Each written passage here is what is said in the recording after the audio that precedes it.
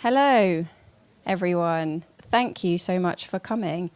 I wanted to welcome all of you that have come and joined us in person, and also those of you who've joined us online as well. I'm Alex, I work at Nesta, and I am the Director of Discovery, which I always describe as the coolest job title I'm likely to ever have. My first job, the most important one, is to tell you that there is no fire drill planned. My understanding is that there's a fire exit behind here somewhere if we need it, but I think someone from Prospect will tell us what to do and where to go. That's my hope anyway.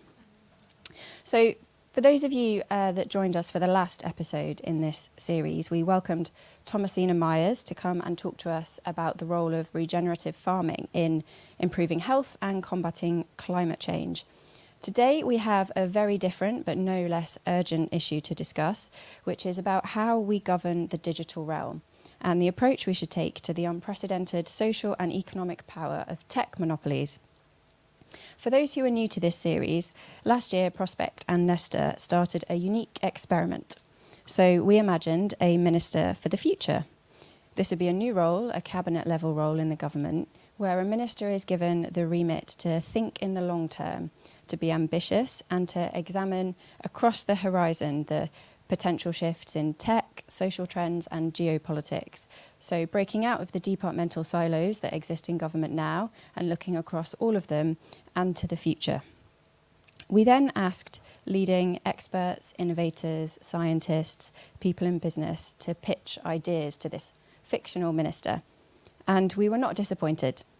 We got a range of ideas which really demonstrated expertise, radicalism and crucially optimism, which in this day and age is quite nice to see. We published this with Prospect as a supplement to the magazine in December. I actually read it whilst I was still working in government, and one of the reasons that I felt ready to get out of government for a bit was because of just how focused on the now and the crisis that we were. So, two things that I think are great about this project. One is that it's a bit of fun, and in the Discovery team we like to have fun with our work. But the other is that I think there's a really important point in there about lifting our heads out of the now. So, why us? Well, Nesta is focused on designing, testing and scaling ideas around the biggest challenges in society. And Prospect has been known to champion bold ideas across the political divide. And this encompasses all of those things. In this event series, we've been exploring the ideas that we collected, and tonight we'll be focusing on tech monopolies. So over to Alan. Alex, and this is quite a structured evening, so I'm just going to tell you about the structure. We're going to begin with James Plunkett, who's going to come. So James is the director, the digital technology leader and author of End State. He's also, there's another great title, Chief Practices Officer. He can tell us what that means when he comes up here at Nesta. And he's going to kick off the evening with a little provocation. I will then ask him about the provocation. That'll be about 20 minutes. And then we're going to kick James off the panel and he will go and sit down there. And we've got three more people who I will introduce you to later when they come. And then it's very important that you are here in the role of minister. You have to judge all these ideas that you're going to be hearing. And then very excitingly, there's going to be a live poll at the end of the evening in which you get to flex the real ministerial power that you have to decide what policies we're going to take forward. So those of you joining online, the instructions are that you put your comments and questions in the box. And a reminder that closed captions can be accessed via the LinkedIn live stream.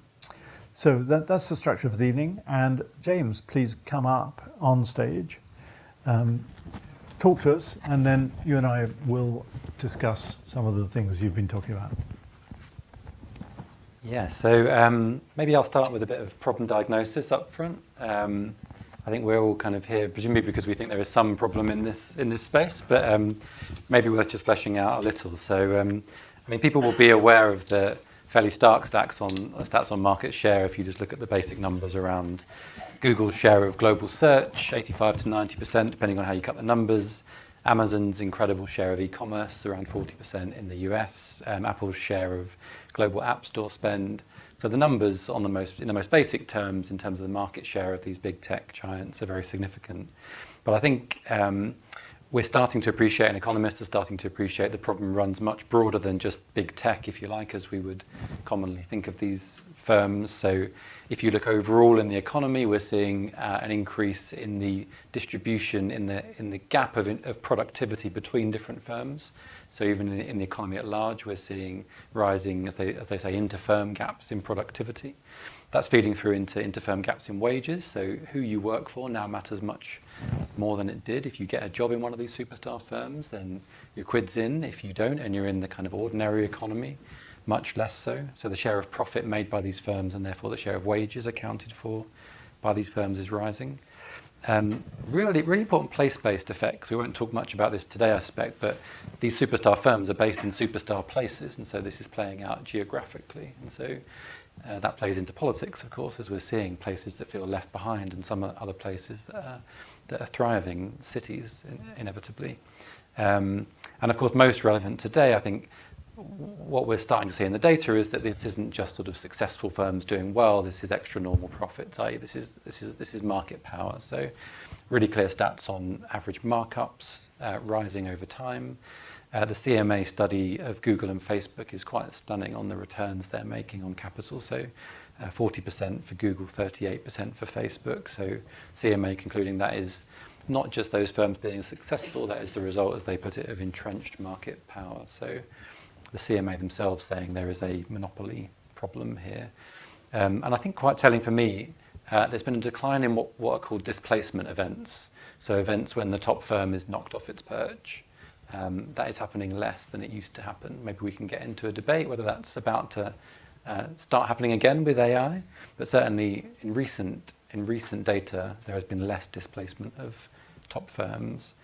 And of course, as you intimated up front, the political economy of all this is probably goes without saying that there are profound implications in terms of market power feeding into political power, and the power these firms now have to determine not just the markets that they shape, but also the way in which our public discourse plays out, the calibre of our political discourse, and in the case of social media, most profoundly. So that's just a bit of the problem up front. Maybe we can come on to the solutions I'm talking about, but broadly speaking, I think my overall take is that we had sort of, to be a bit reductive, two broad sort of options in the past, one of which was a more laissez-faire type path to go down, where you would arm's length regulate firms, but pretty much leave competition to do its work.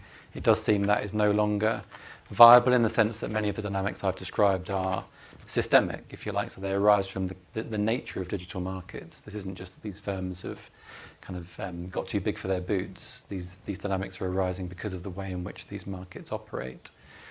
The other avenue historically has been what you might think of as robust anti-monopoly policy. So, and we can talk a bit more about this, so either break them up or regulate these firms, so treat them as natural monopolies and regulate them. And for reasons we can maybe unpack, I think neither of those two options feel particularly attractive in the case of big tech platforms. And that opens up this question of, is there a sort of third path, which I'm kind of framing somewhat in a somewhat clickbait way as don't break them up, open them up. And we can maybe unpack a bit more what we mean by that. But for me, certainly, it feels like these two kind of avenues we might have gone down before, of either sort of arm's length regulation and basically allowing competition to do its work, or more robust either breakups or regulated monopolies. Neither of those seem to me particularly sort of viable strategies for dealing with these big tech monopolies. So that's a bit of framing up front. That's a really, really useful way of kicking us off, James. You said don't break them up, open them up, but just can you elaborate on that? Why wouldn't we break up the monopolies as Teddy Roosevelt did in the early 20th century? I think one thing that is awkward for the kind of advocates of breakups is people love these companies. So if you look at the polling data, and there's quite good data on this in the US and across Europe, you know, people like Google, people like Amazon, they give good customer service, And that was not the case for the big industrial monopolies. If you think even now of some of the big monopolies in more traditional industries like airlines in the States like Delta or United, people do not like those monopolies. People do not like Royal Mail. They do not give good customer service, the traditional monopolies. So there was a case in those, for people saying, break these damn things up. We like Google. They give us a good service, and we're quite right to like them. They have innovated. They have made our lives better in quite significant ways. So I think that's one point. Another point, I think, is, do we really want more of these things in our lives? Do we want to have to navigate more social networks? Do we want our friends spread across more social networks? Do we want to have to shop around between search engines and try a search from 3 different search engines? To that extent, they are natural monopolies from a kind of consumer experience perspective. And I guess the last point I'd make is, would they grow back anyway? Because a lot of these dynamics that have led to these monopolies are inherent in the nature of the markets they function in. So, for example, when the monopolies are marketplaces, the reason they arise is because if you're eBay, there are lots of sellers on your platform and therefore lots of buyers on your platform and therefore lots of sellers on your platform. And so you get these kind of spiral self-amplifying effects. And similarly, data, the more data you have, the better your service, the more data you will generate and the better your service will get. So I'm not convinced, even if you were to break them up, that they wouldn't just grow back immediately because of those dynamics. Is that what we're seeing with Twitter at the moment? Yeah, and I have to say, as someone who tried to leave Twitter recently, because I was troubled about the direction of travel, and I kind of went crawling back because, it is exactly those dynamics. That is where all the people are. It's where all my followers are. I can't take my followers with me. I can't cross-post to other platforms, and so I'm back on Twitter. Yeah. Shock announcement. And that probably leads on to the next point, which is about whether technological change itself would create new winners and losers. I think you said you don't think that's going to happen. But generative AI looks like a significant threat to Google's dominance of the search business. So it seems to me you can have glimmers of how that might happen. Yeah, and I think it's not implausible, right? And it remains very unclear how this will play out. I think, will Google be displaced by some kind of ChatGPT style interface that replaces the notion of search? It does seem possible. I would say Google itself is obviously making huge inroads into AI, so that would be Google's answer to that challenge. So it's not at all impossible, I would say. I think even if that were to happen, it still seems likely, although there's some debate around this, that if Google were to be replaced by one of these very powerful models, if you like, then that would be the new monopoly. And so it doesn't seem likely that Google would be replaced by multiple, a much more sort of fragmented market, that one monopoly might be replaced by another. But again, those same underlying dynamics of it takes vast amounts of data to train these models. And so even if Google messed up, as Microsoft did in the past, and wasn't quick enough to move on this new technology, then we'll have a new Google. Does that solve the problem to some extent? But nonetheless, many of those dynamics around the political economy of the thing would still exist, and you would just have a new monopoly displacing the current one. Some people think of these some aspects of the digital realm as parallel to the way that we should treat utilities and bring them under community or national ownership. Is that such a wild idea of effectively deprivatizing the internet that it's not worth thinking about? I think it sort of depends what you mean. I think it depends what you mean.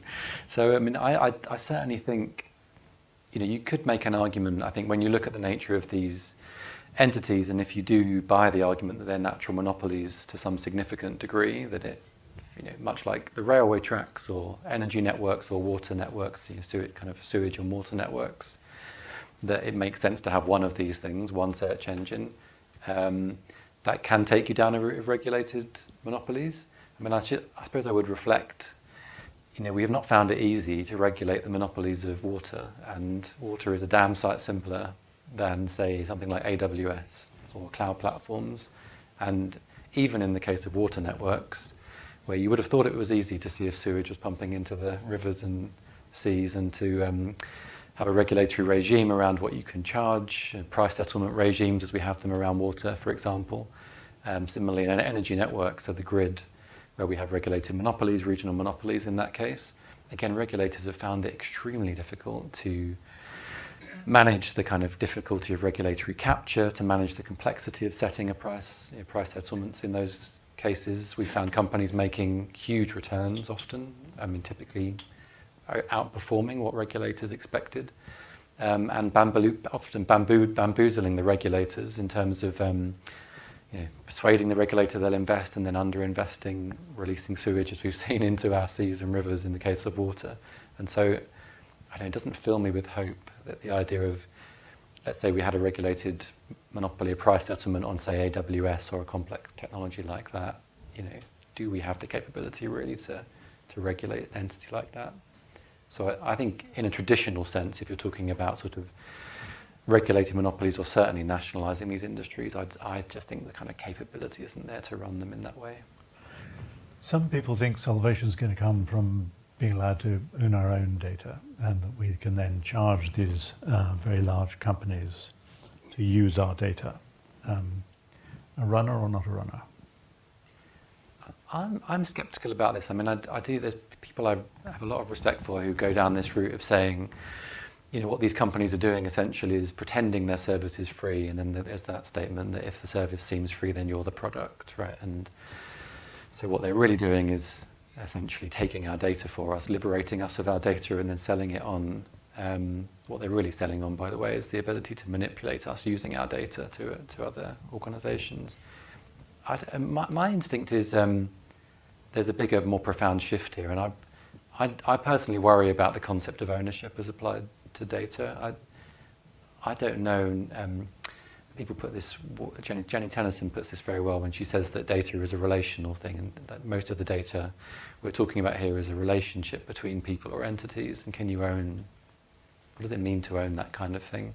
What does it mean for me to own my data? And I don't know that ownership isn't a kind of concept almost that we've carried through from the industrial age, when it did make sense to say, I own this car, I own this item of clothing.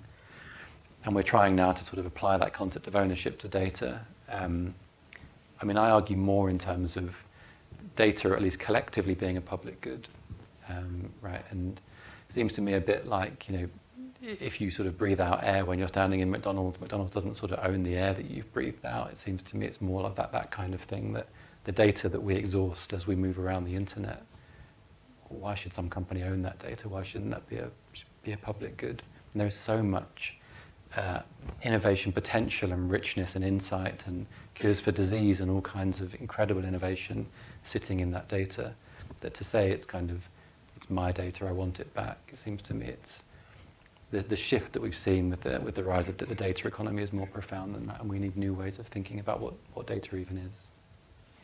James, that's a terrific start to the evening. Thank you very much. Give James a round of applause. Really good there. And can we have the next three panelists to come up and come and sit here? Sorry, Paul.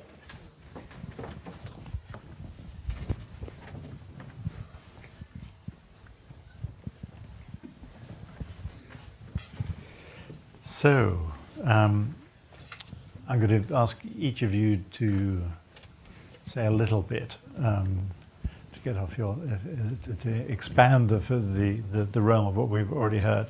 But first of all, I'm going to introduce, firstly on my left, here's Millie Zamita, who's a data and technology policy expert. She's been head of public policy at the Open Data Institute, where she led engagement with the UK's G7 presidency.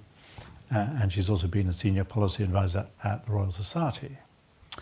And then we've got Hetan Shah, the chief executive of the British Academy, the UK's National Academy for the Humanities and Social Services, chair of our World in Data and visiting professor at King's College London. Next down is Carissa Velez, an associate professor in philosophy at the Institute of Ethics in AI and a fellow at Hertford College, University of Oxford, the author of the highly acclaimed Privacy is Power, and editor of the Oxford Handbook of Digital Ethics.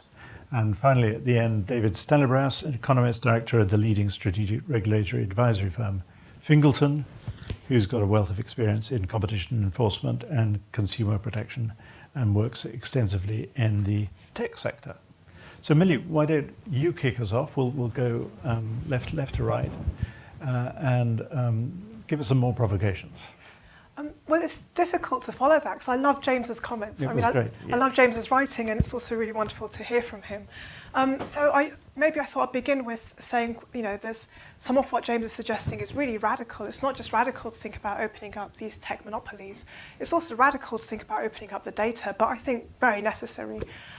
So I'll say a bit about the economic features of data. So in economics, a rivalrous good is something where only one agent can be using it or exploiting it at a time. So, for example, this bottle of water, if I'm drinking from it, then probably no one else can. But data is a non-rivalrous good, and what that means is multiple actors can be using it at the same time, and it makes no difference. In the same way that, say, lots of people can listen to a Beyonce album, and they can all be enjoying it, and it doesn't mean that they're excluding each other from being able to listen to music. So data is non-rivalrous. There are almost no limits on how many different uses it can have at any given time. And when you think of it like that, when you think about the amount of digital data, that's data on the internet, and each kind of data collection can be used multiple times at the same time by multiple users, then you get a real sense of how underutilized these assets are when they're sitting with just one or two companies that are only using them for their products. Then you get a real sense of the missed opportunities and what we're missing out on.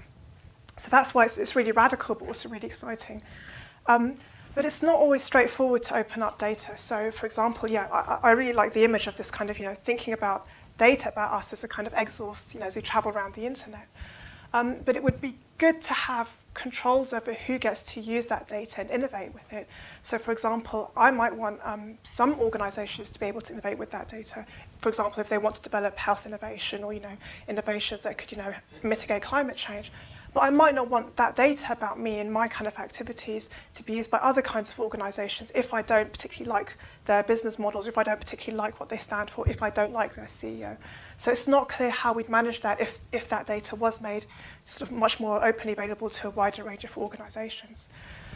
I think we also need to think about this idea of collective rights. So originally, our current sort of legislation around data, the GDPR in the EU, it has its basis as a human right and as a consumer right. And that's very much based on us as individuals.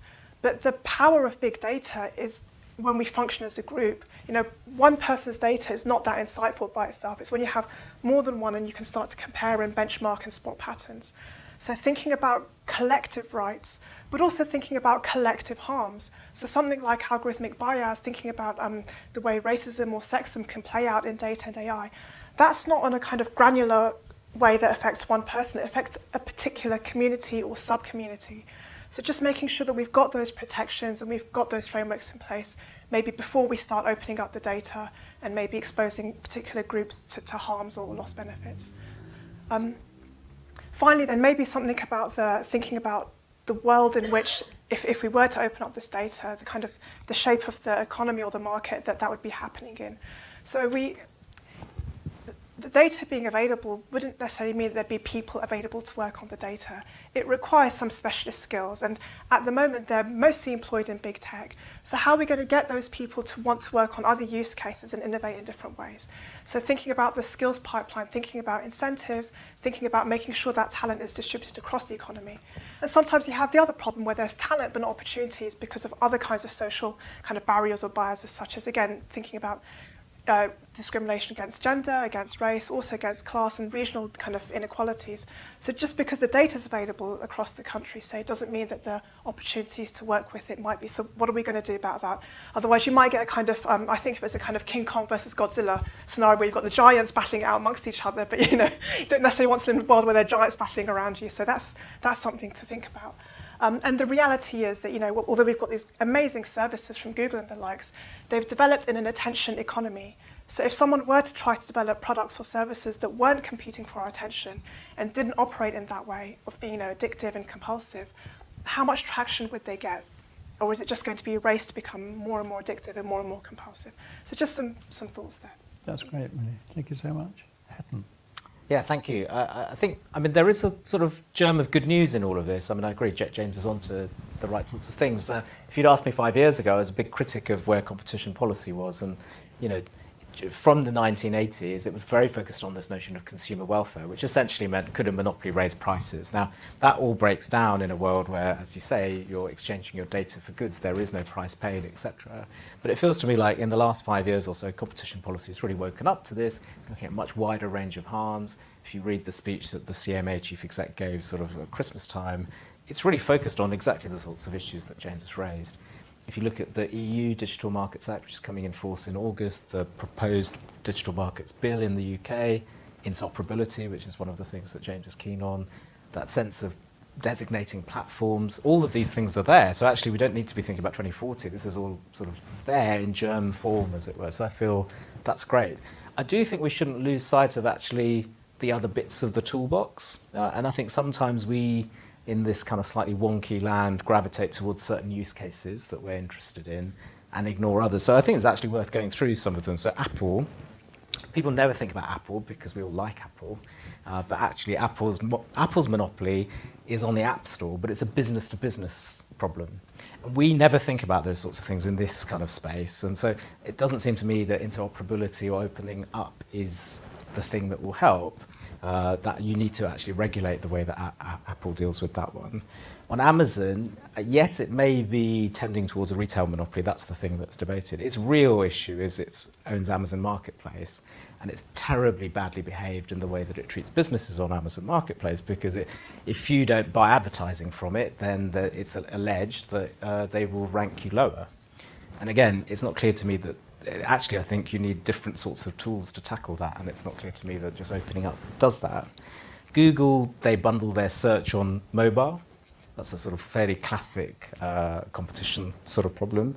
And then with Facebook, I think this is one where actually spin-off is possible, because Insta and WhatsApp were things that they acquired. And it's not clear to me that we would lose the capability of the social network by splitting them off again. So I don't feel like we need to sort of rule ourselves just to one bit of the toolbox. And Twitter, I mean, which we discussed before, is falling over as a monopoly at the moment because everyone's moving to threads, right? I mean, we're literally in that moment. And I mean, front page of the FT, kind of the Activision Microsoft case at the moment, feels to me, you know, again, I'm not sure that the question of interoperability and opening up is really key to that. It's a question of, are we going to form cloud-based markets? Is Microsoft going to have too much power, etc. So I think actually competition policy is going in the right direction, and we should continue to push them in that direction. Fantastic. Carissa? I largely agree with everything said and with James. And I think the one thing we can agree on as well is that we need to weaken them. It's clear that they're too powerful, and it's clear that we are too weak.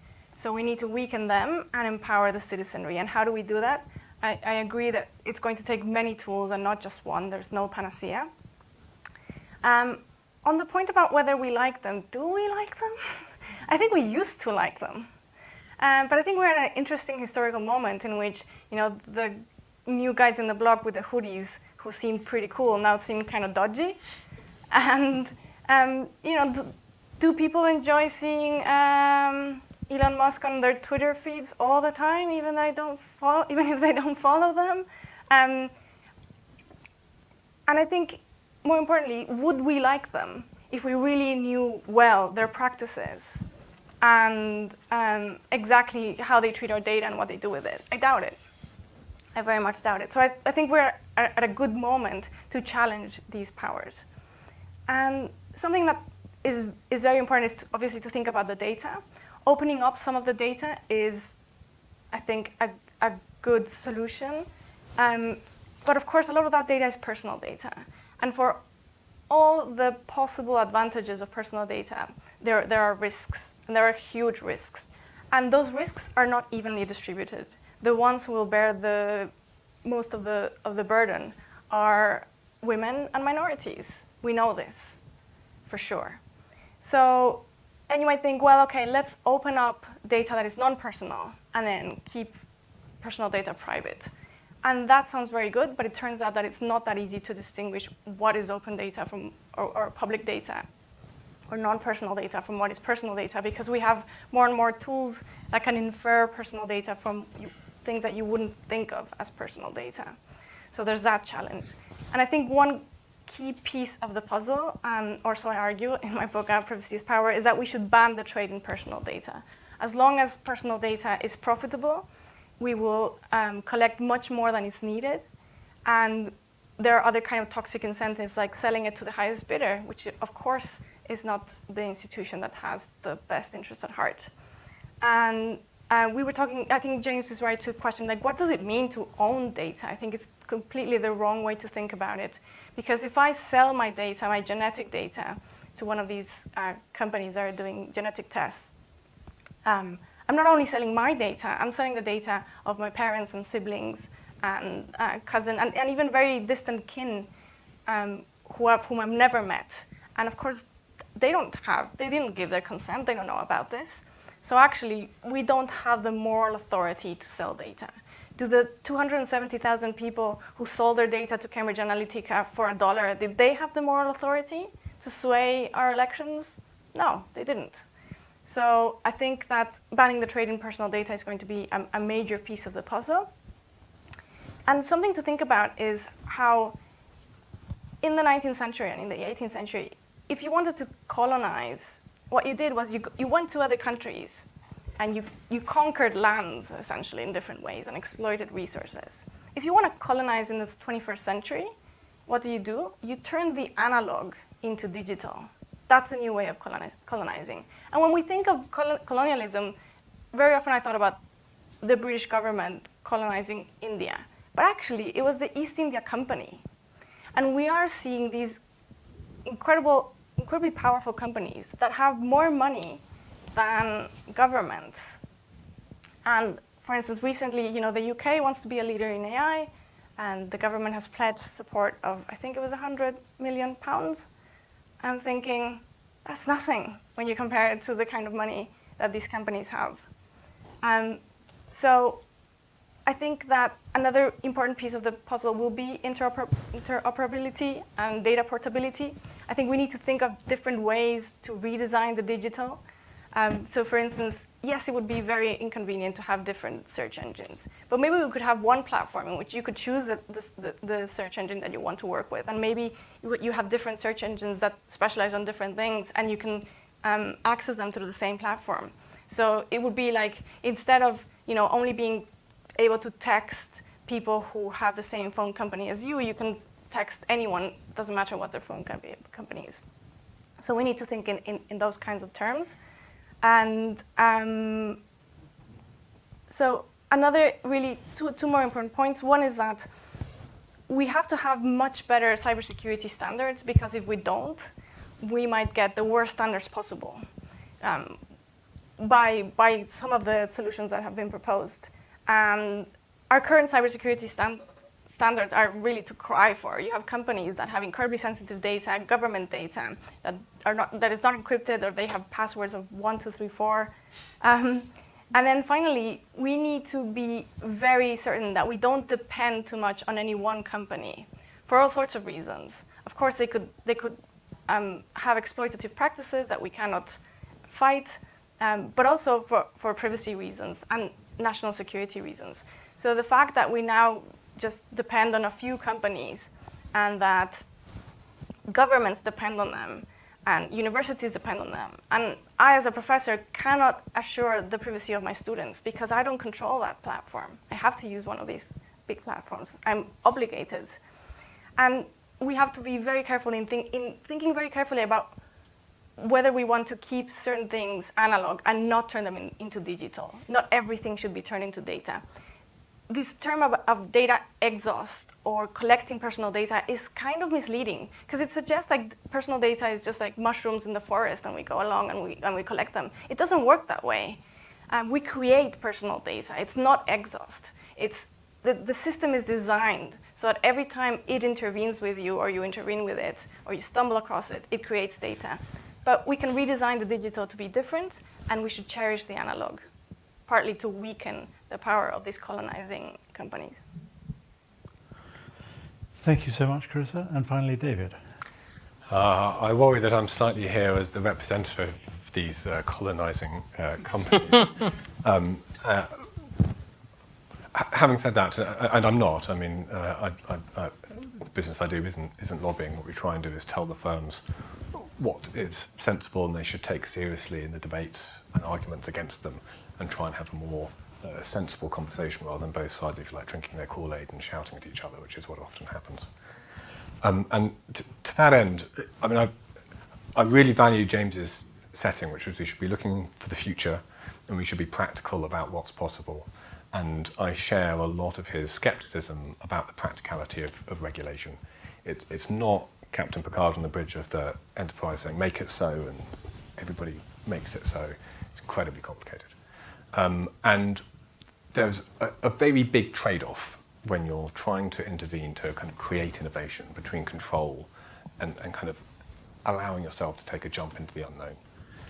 And I think the idea of opening up data is very powerful, particularly in the context of generative AI, where it's the specialist data about you, about particular industries, that's probably going to be of the greatest value, rather than this kind of general stuff. And if we can do something that opens that up, I think it's going to be very powerful. Now, in Australia, they have something called the Consumer Data Right, which was an attempt, quite a bold attempt, to enable consumers to kind of get their data and share it through quite a mechanised system. And I have to say, there was so much protection and oversight and checks and balances that in order to access that system, you couldn't be an entrant, you had to be a big firm to enter. And the amount of friction that consumers saw was so high that it's completely failed. And they basically folded it down. And so if we do think that opening up is going to create this kind of like wonderful plethora of innovation companies, we have to do it in a way that's frictionless and low cost for entry. And that's going to mean taking risks on privacy. So I suppose my argument is that I totally agree with this kind of big picture. But if we're going to make it work, we're going to have to take some risks. And some of those risks are with things that at the moment we maybe feel very precious to us. But I think the benefit in the future will be far greater. David, as you came last, I'll pounce on you first. But by the way, if you want to pounce on each other, don't let me stop you. Can you talk a bit more about regulation and the idea that the more regulation you have, the more burdens that you impose on companies? You're really favouring the big companies that are there because the upstarts are not going to be able to meet these regulatory burdens because they're very expensive. Yeah, absolutely. So I'll answer that very quickly with a quick taxonomy of kinds of regulation. So there's regulation that says, don't do something, basically like, don't be an arse. And that's quite easy to conform with as long as you're very clear about what being an arse is. And I think quite a lot of the stuff that you mentioned, Hatan, is kind of in that space. And I wouldn't be too nervous about kind of increasing your enforcement in that space. There's a second kind of regulation which is trying to make companies do things that they wouldn't otherwise do, and maybe opening up data is part of that. And now I think you need to be quite careful that this isn't going to be something that really only large companies can deal with, but you can manage that. There's a third type of regulation, and this is a regulation that seems quite popular at the moment, which is very open-ended, very high levels of discretion, and very uncertain what it's going to mean. And the only firms that can really engage with that are either highly litigious kind of complainants whose business model almost is gaming the regulation, or really big incumbents who can deal with it. And we're moving towards that in the UK, and I think it could be very damaging. It's just going to create a whole load of rent seeking.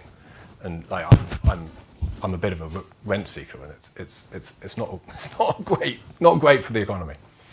But if you say to a company, if you do the following things and the following bad things for long enough, we're going to start fining you tens of billions of dollars or jail you.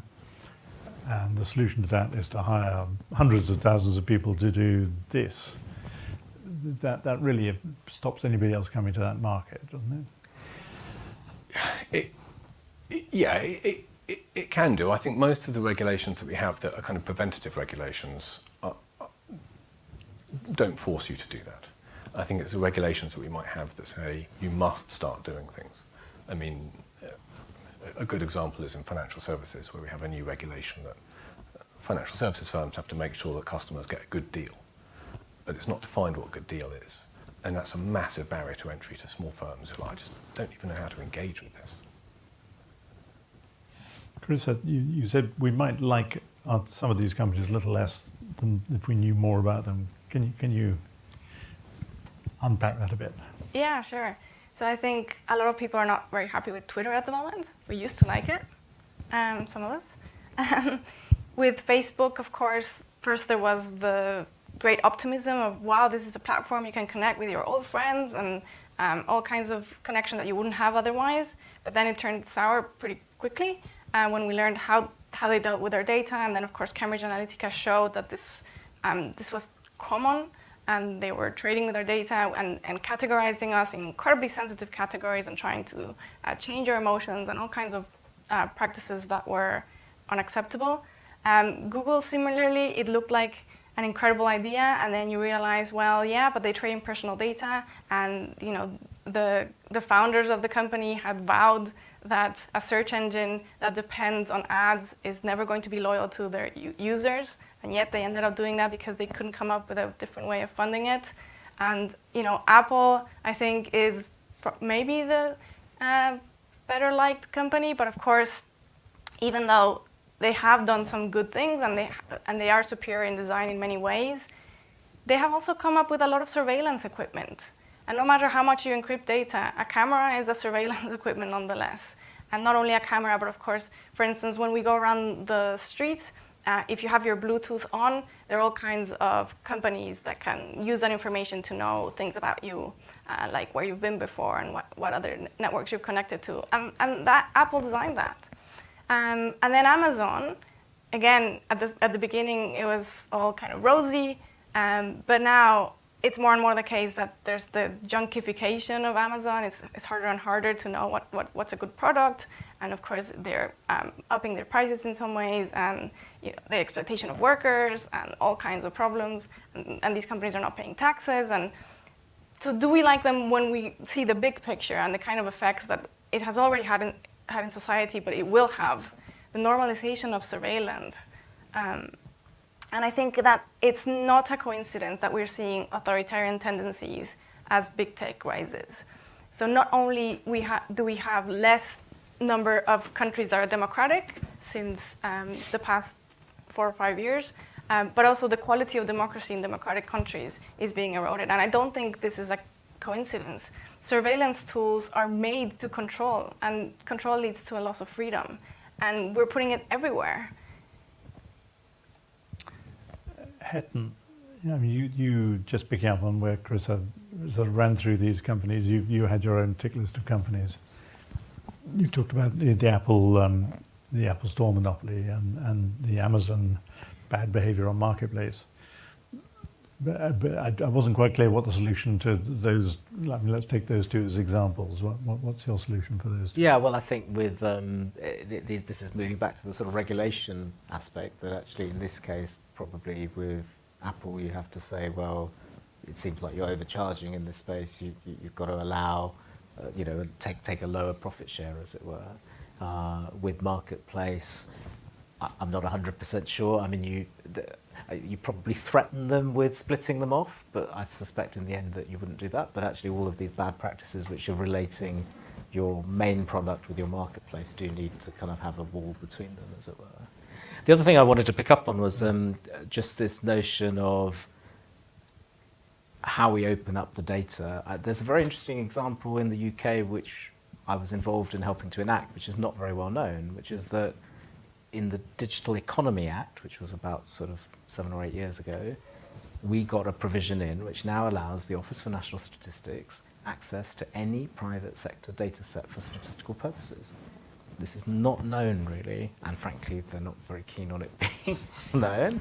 But here we have the premier public service department in data, which is very well respected in the UK, having access to private sector data. So they can now try and track inflation, for example, using scanner data.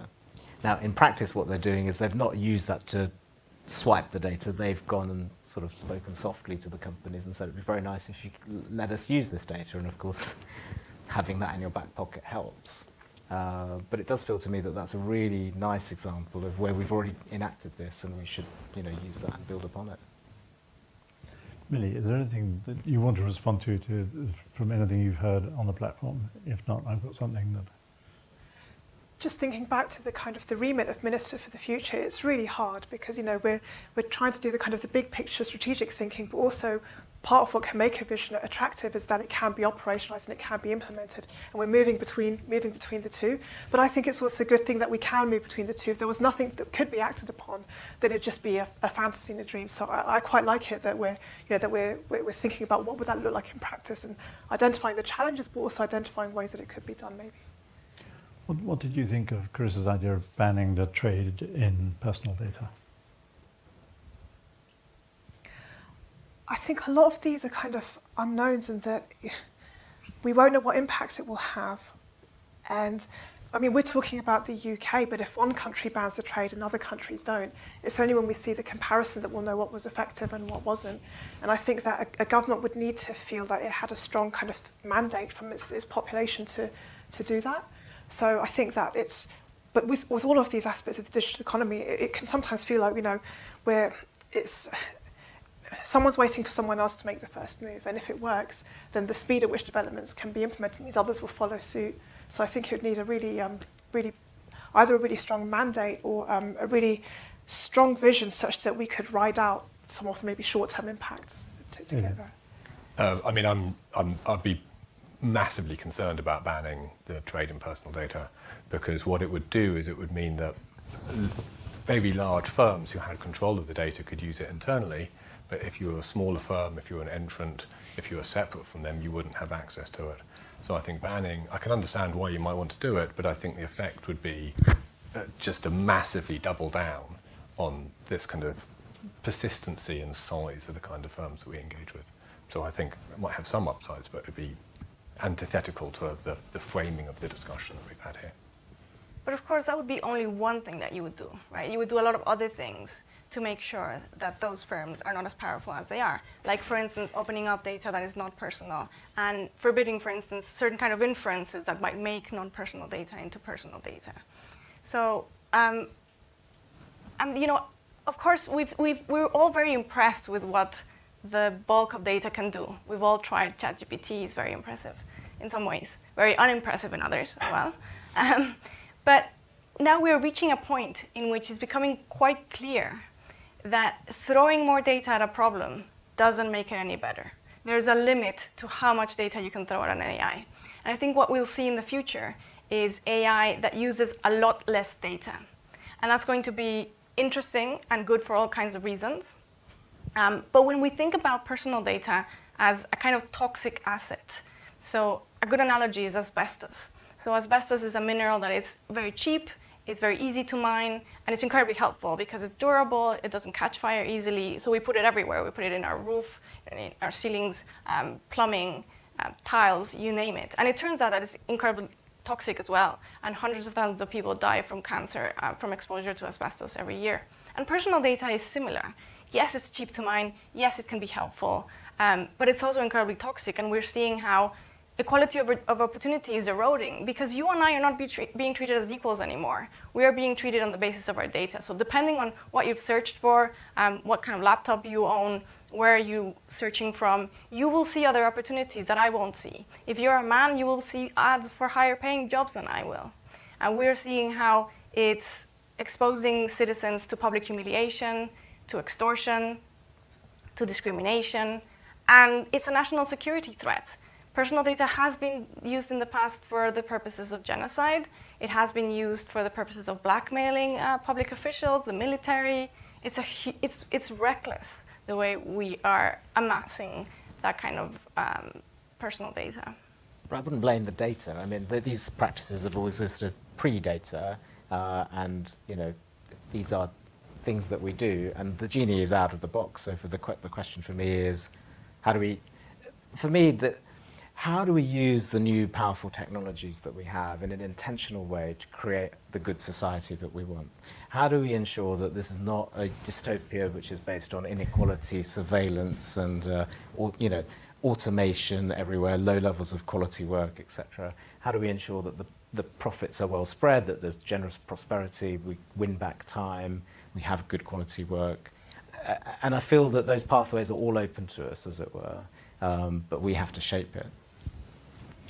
So I'm going to be a very strict timekeeper, and this is the time that we invite you back onto the platform.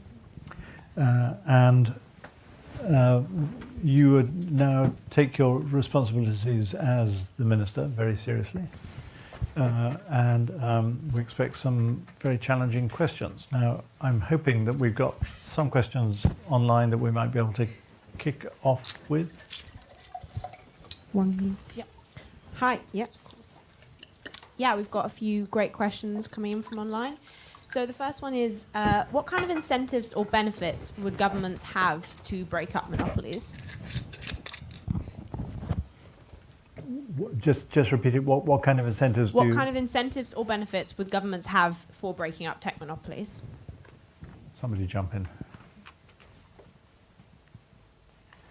I mean, one thing I'd say on this is I think we have to be really clear about what our concerns are and what the causes of the concerns are. And in a lot of situations, the cause of a concern is not going to be the monopoly power. And so I'll give an example of Facebook. I'm not saying the monopoly power isn't a concern. A lot of people very angry with Facebook, feel like it's very addictive, creates lots of harm in society. But because for a while it was basically the only game in town, governments could liaise with it directly and it could try and change what it did. If you had like 4 Facebooks competing with themselves for your attention, the way that market's going to work is they're just going to work really hard to compete with you for your attention. And that is exactly what we're concerned about. So in some situations, I'm very unconvinced that the answer to the problem is more competition. It's going to be something else. So I think there can be quite a large downside to try and break them up in that sense. Should we alternate questions in the room with questions online? Yeah, hand here, if somebody can get a microphone over there.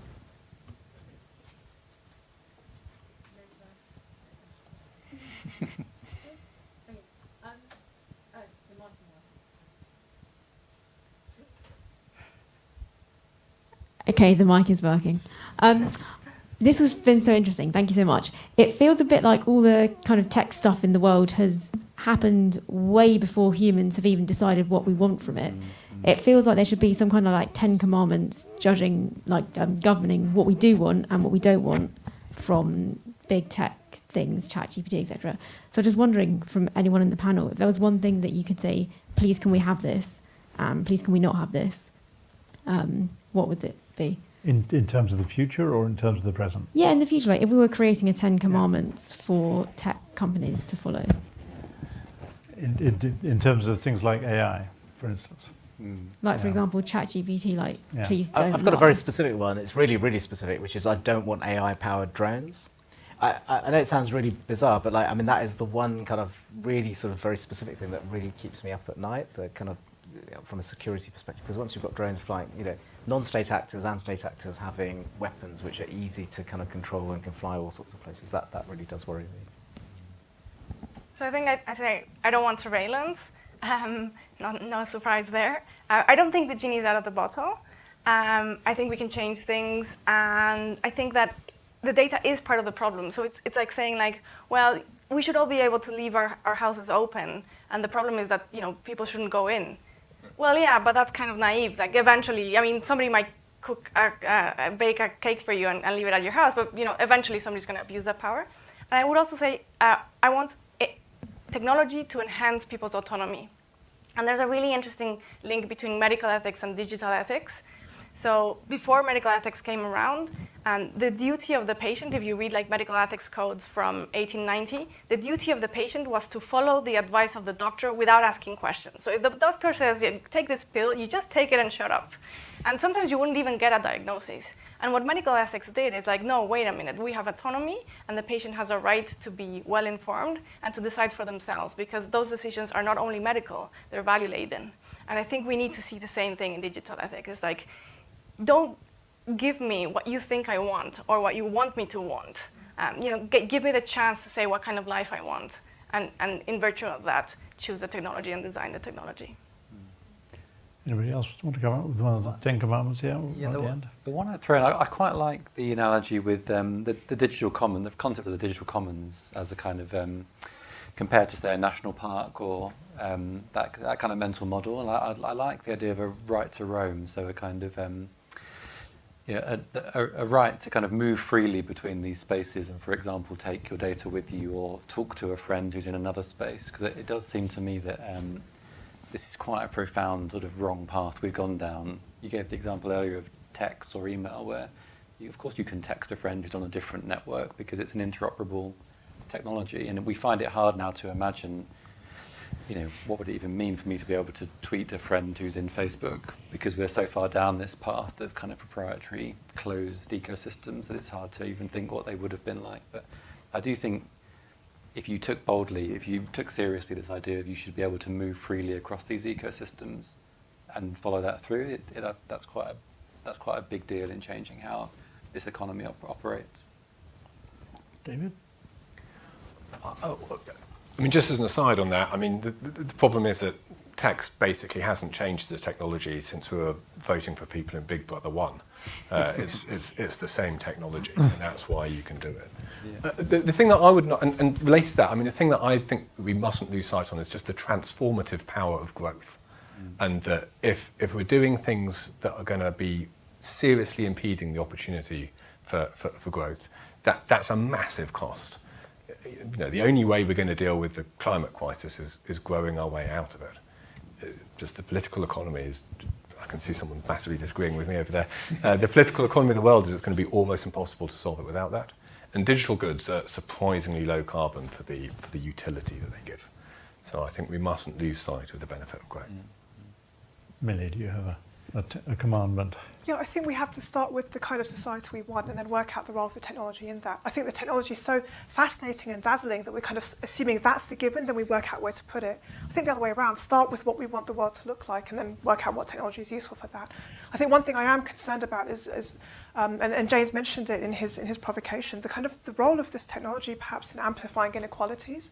And I think that the digital economy, if it's seen as something that kind of like can massively increase inequalities, increase kind of like differences in life opportunities and so on, I think it's not going to be trusted.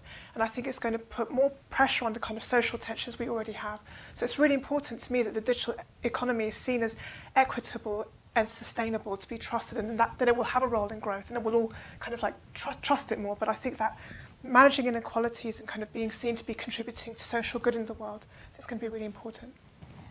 Have we got another question online? Then we've got a hand at the back. Yeah, of course.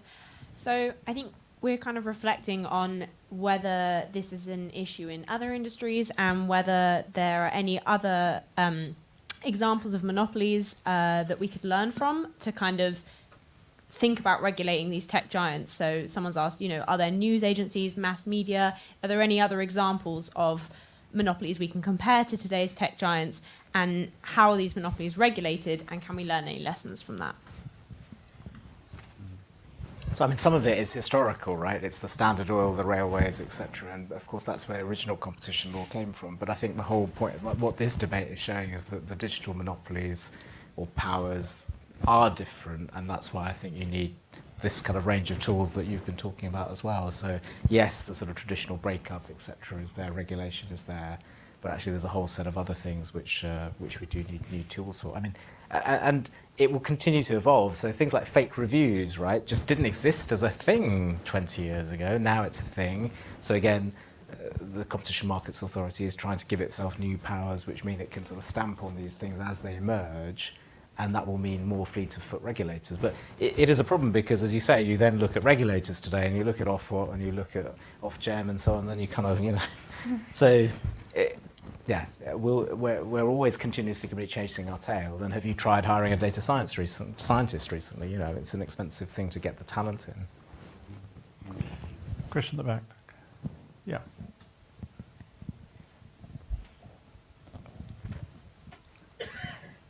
Thank you. I really appreciated the point about imagining the world that we want, and also James's point about digital commons. I think both of those policy questions and questions about public goods actually bring up the question of, okay, then who builds it, who funds it? And so for the Minister of the Future, I would ask, is there a public good version? Is there a public interest technology version of what we're talking about? There were a lot of feature ideas that came across the panel, but I think the idea of telling tech companies that they have to build it that way is a bit more difficult than perhaps imagining what a public interest version could be. Yeah, I really agree with that, and I just think we're missing institutions all over the place, right? There's just a kind of, I often think of it as when you remove furniture from a room and you can sort of see where the sofa was. Where there's all these kind of spaces that are just missing institutions, that in 20 years we will have institutions, and we struggle now to imagine what they might be, because they won't be state necessarily, they won't be private. And I think, for example, again, in the context of land and how we steward land, you think of an institution like the National Trust, which is a curious institution. It's sort of a charity. I think it formally is a charity, but it's sort of more than that. Do we need institutions that steward our data and that hold data and are trusted to hold our data and to kind of govern access to the data in our collective interest as a public good? And what kind of status would those institutions have? What would it take to seed those institutions? Does the state, they're not going to come into being unless the state plays some role in architecting them and kind of statute or something. But I just agree, there's a kind of, we struggle, I think, to imagine what they are, but it's just so clear they're missing. You can just sort of see the spaces of institutions that are needed and don't currently exist. I see you nodding very passionately, Vinay. Yeah, no, I completely agree, and I think that that's where it's really important to have, this, I like, again, this provocation of Minister for the Future, to have a vision and for anyone sort of enacting it to know that they've got a mandate for it. And I think that also requires us to kind of maybe to have a higher level of literacy about what the technology can and can't do, so that we can all play a role in shaping that vision. I think that's it, it's that it's going to cause disruption and conflict trying to impose anything or trying to develop anything. And as you say, James, it will take time. So I think a lot will depend on the strength of the vision and the sense of confidence that this has got public support. There's a hand right at the back. Probably really awkward to get to the microphone too, but I'm sure it'll be worth the effort.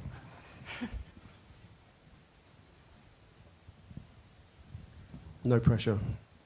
In terms of designing the internet, you could argue that the Clinton bill of the late 90s, when it classified the platform as not being responsible for the content, that de facto defined it in a way that really wasn't appropriate. It has editorial control, as we see ongoingly and most recently with Elon Musk. And would a simple, radical way to reframe it to say you're not a platform? James, I can see you nodding. A big Section 230 question. Yeah. It's certainly, it's radical. Declare them as publishers essentially, right, and hold them to account for the what's published. I don't know. I don't love it when we reach for a kind of pre-existing category and try to classify these what for me are new things. It feels to me similar to when we did with Uber. We said these are employees, or that's what people tried to say as a way of finding our way through how do we give rights to people who work for Uber. And I don't know, my instinct is they're not employees. It's not employment as a relationship. You might be reaching for that as a tool because it's the only available tool, but it's not the right one, and we should find new tools that are invented for these very new things. But I don't know, that's just my gut instinct. I always worry when we sort of reach for the closest available fitting tool that we've got in our current toolkit and try to apply that. Better than nothing maybe, but much better would be to say, well, what actually are these things and what are the responsibilities of platforms, as opposed to pretending they're publishers. But that's a personal instinct. Online. Oh, sorry, yeah, can jump in. I was just thinking maybe a bit of failure is a good thing, because it's by showing that the existing toolkit doesn't work, by trying to apply it, which is kind of efficient, you know, and saying, well, look, actually, it's not working, things are still falling between the gaps, it's still sort of falling short. Then you get the kind of mandate to say, actually, then let's scrap this and do something new. So maybe a bit of failure, as long as it's sort of bound in time and space very tightly. Yeah, next online question. Yeah, for the kind of academics on the panel, we've got a question about what's the role of like academic research in supporting these arguments, and where is that going to go? And yeah, do you guys think that that has potential? Well, obviously I'm biased, but I think academic research is incredibly important, among other things, because it's one of the few jobs in democracy that has some kind of independence, along with journalists and judges and a few more. We are supposed to be at least the kind of defenders of truth and truth seekers. And one of the things I worry about a lot is that I know too many researchers working in this field who are directly, or not so directly, but not so indirectly, funded by big tech. And that's a huge worry. So I think that we should do our utmost effort to protect academia, and in particular to protect it from exterior influence like that of big tech. Yeah, and could I add, I think this is where a multidisciplinary approach is really critical. So some of the statements that have been made about AI being an existential threat have come from computer scientists who, you know, and they're putting forward governance solutions. They're not experts on governance. So actually, how do you bring social scientists, humanities, arts people together to help us sort of look at these problems in the round, I think is really important. And then on your point about funding, one of the things I have been involved in is setting up the Ada Lovelace Institute, which is based at the Nuffield Foundation. And you know, one of my core objectives with that was something that had no big tech money in it at all. There are very few institutions which are kind of at that space of research and civil society, which are uncontaminated, as it were. And it's really important we have more, not just more academia, but more civil society in this space as well. Well, Alex, you should certainly have a pride of honour a vote. So I've got one more online if you want. Yeah. Okay, all right. What is the potential for global agreements on how these companies are treated in terms of regulation and tax, as opposed to trying to do that at this kind of movement at a national level? I think that's super important. It's not easy, but it's super important. And in a way, it's an advantage, because the United States had to first regulate its big companies alone. But now we have lots of countries who have a stake at it and who want to regulate big tech. So we have countries in Europe, UK, Japan, New Zealand, Latin America, Canada, United States. So I think it's a golden opportunity to have a new alliance of democratic countries and a new Bretton Woods and a new Universal Declaration of Human Rights or something like that that pertains to AI, cybersecurity, and privacy. Not easy, but we've done it before and it can be done. Alex, you've got a question? No. So just on that, if I may, I think the African Union last year they published a draft data governance framework, and they're recognising the risks of kind of a second generation of colonisation. They're trying to make sure that the kind of foreign interests in African data is restricted in that way, so they can build their infrastructure from the ground up themselves. Alex. So that was going to be my question. As the minister, I was thinking through, as a minister, what are the questions I'd ask, and one of them would be, to what extent can I do this alone, versus should I actually just be focused on getting my counterparts around the table internationally. But the other question I would ask as a minister is, how do I make this appealing? What's the public sell? I mean, I was very attracted by your comment really about the importance of trust. And I think a little bit, a colleague was talking about the lack of trust in GM food. Theoretically, if people had trusted GM food more, I mean, let's assume that it's okay. I don't know if it's okay. If it was okay and people had trusted it more, it could have made a very big positive effect for the whole world. But there's a lack of trust. I still don't trust it because I don't know anything about it really. And so is there a role for creating that trust? But there's a trade-off, which is the more that we do to try and put that trust in place, the more we're going to slow things down. I think it's going to be quite hard to find the optimal place on that. there's been a very persistent hand there, so your persistence is rewarded. Thanks very much. It seems like the reasons why approaches wouldn't work fall into different categories. So you don't break up the monopolies because network effects mean they work better as monopolies. You can't just move your data around because it's a bit like blockchain for everything. It'll all work as long as we make every single thing infinitely more complicated. And the third one is, actually sort of network-type regulation doesn't work because governments aren't very good. And that seems like a very different category from the other two. It doesn't seem like it can't be done. It seems like we don't think it will be done. I'd put the challenge that I think the big problem for regulation, and I'm cheered by what Haddon says about them having got out of their old boxes and become more flexible. But the form of power that is accumulated by continually more and more data and more compute is the power to create new systems. And we haven't even defined that legally. And that's the power that's continually getting bigger. And we're used to wealth continually getting bigger or market share getting bigger. We haven't even defined that one. Anyone want to jump in on that? I do think that, as you say, the competition authorities are starting to think about these scale effects, and what they're trading off, which we haven't talked a lot about today, is actually the welfare that we get from using some of these things. I mean, we've been quite negative, but there is a reason why we use some of these services. Okay, some of them are addictive, but not all of them. And as I say, some of the ones we haven't really talked about. I download something from the Apple Store to listen to. I play a video game, etc. I mean, there's a lot of people who enjoy this stuff, as it were, and it's about how do you optimally regulate these things. But I do think what's come out today is the sort of data piece, which I think is really important. And then when you layer on the AI piece, key question for me is how far will AI end up in the hands of some small number of companies, or actually will this become a sort of distributed technology in some way? And funnily enough, I don't say this very often, the UK government's AI white paper is actually pretty good, better than the EU AI Act, which was all about, is it a high risk or low risk technology, whereas we know that it's actually how the technology is used, which is the problem. The problem again is, will the regulators have any extra capacity to apply the principles? Probably not. I think we have. Can I have a go at responding to that question, but also Alex to yours? So I'm a big fan of Stuart Hall, and he used to quote Gramsci a lot: pessimism of the intellect, optimism of the will. So you have to confront the problem with this kind of analytical pessimism, but then have something that pushes you through and to try anyway.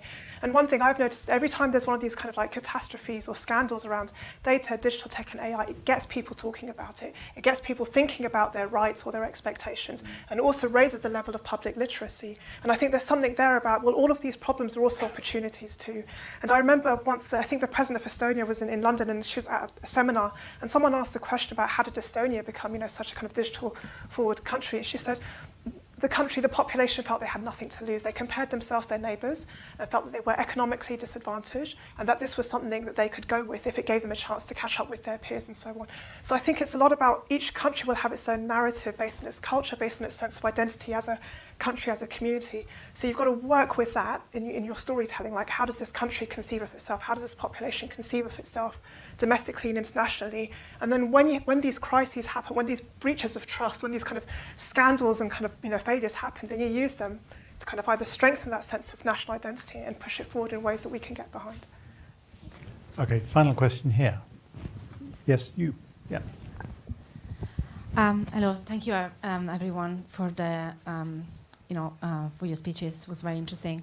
So I was wondering, when you were saying that we don't have just one tool, and then it was just James said a few moments ago, it was about some of the tools that we are applying. They are not quite there yet. So I'm thinking, when we are trying to assess a tech monopoly, and we are looking into a market definition that was written ages ago, that is a bit old, and it can't quite fit into that box, and then we need to use an abuse of dominance theory that, again, was not made for the digital market. So what is the solution of changing it? Do we need new competition rules so they are stronger and I compete with this? So do we need to tweak them? Or can we use some other tools that can be a bit more powerful because the burden of proof is lower, such as litigation? So the market for litigation in UK and Europe is not that mature yet, because we don't really have clear rules. So it could be a solution to try to get that market to the point where it's in the US. Because, in the US, I did one case against Apple for that developing, like their discrimination of developers and the fact that they are charging 30% developers when they're selling the apps, and Samsung, and Google on the same platform, they don't charge 30%. So you wonder, they have the monopoly in accessing that while they're charging 30%. But it's very difficult to make the case that that price is excessive. Again, because my tools are proving, proving what the market is and then proving that they have an abuse of dominance. Or I did 4 cases against Amazon on, MFN clauses and the fact that they were also favoriting, their own platform. So what you were saying, that if you threaten them by splitting the marketplace and having the sellers, that maybe that could, could work. So I was wondering if that could be, a solution better, that could work better than just competition policy. I have a slightly geeky answer to this. So where you have a really clear law, private litigation can totally supercharge the effectiveness in which it's applied. If the law is unclear, then private litigation is essentially privatizing decisions that should be made for public purposes based on assessments of profitability of trying to make a particular case. And I think that's really, really damaging. And I think what we've heard today is that there's still a lot of debate, even within a relatively aligned panel, actually, compared to some that I've been on. There's still very substantial disagreement. So I'd be incredibly nervous about relying on private litigation to try and enforce the kind of bleeding edge change that we're talking about here. But I would bring popcorn to the copyright holders who are suing all the large language models, because I think they're going to win, and I think that's fun. Yeah. Brilliant. Well, look, now, Minister, it's time for you to choose. And we're going to use the technology on the screens. Can you see it? Yes, there we go.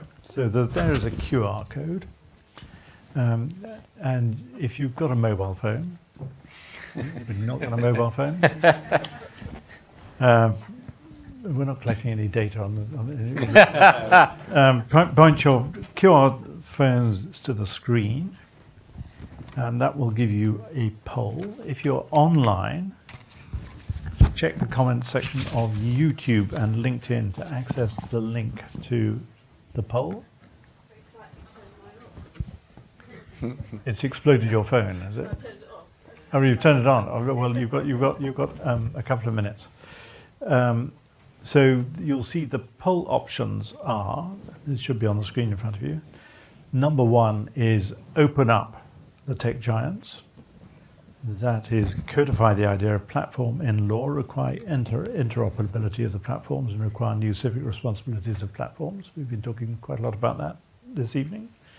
Number 2 is go bold, break up big tech, or deprivatize the internet. And number 3 is things aren't so bad. We have the access to the technological capabilities our parents could only have dreamt of, so why change? Votes 1, 2, and 3, and if you look at the screens. Can you guys see him? Yeah. Do you see Hmm? Can you see him? Not really, almost. I can see a big blue line opening up. Has everyone voted? Anybody not yet? Has anybody not yet started up their phone?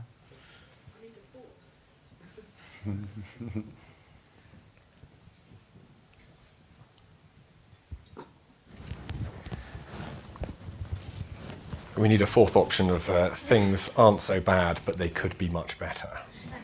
Don't complicate the evening at this time. We want to get at the drink.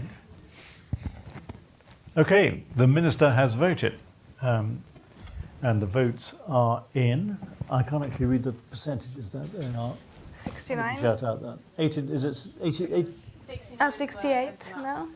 How many? 69 for open up. 69. Okay, 60 of the voters in. The scores on the doors. Open up text giants gets 69. Go bold gets 17. 14. 14. Oh yeah. 17. This hot round. It's dropped to the bottom gold It's bowl. changed. And things aren't so bad. Yeah. Oh, I see. They've changed, right. So there you are. Thank you, Minister. That's a very decisive reaction. Can I thank the speakers for being so entertaining and provocative, and nobody came to punches. That's great, as it's sounding by some of the other panels. Thank you for coming tonight. If you're online, thank you for joining us online. If you're here and if you have a moment, please fill in the event feedback survey, which is on screen now, and those online can find the link in the comments box. Does that make sense? Yes? Mm-hmm.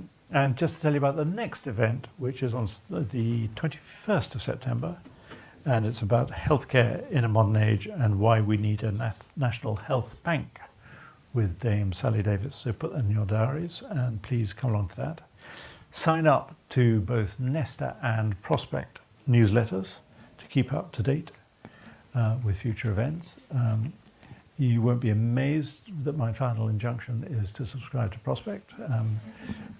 Even as we speak now, the elves are mining away, putting the final finishing touches to the edition that will be on sale next Wednesday. And please come and join us for a drink upstairs. But a big round of applause for the panel.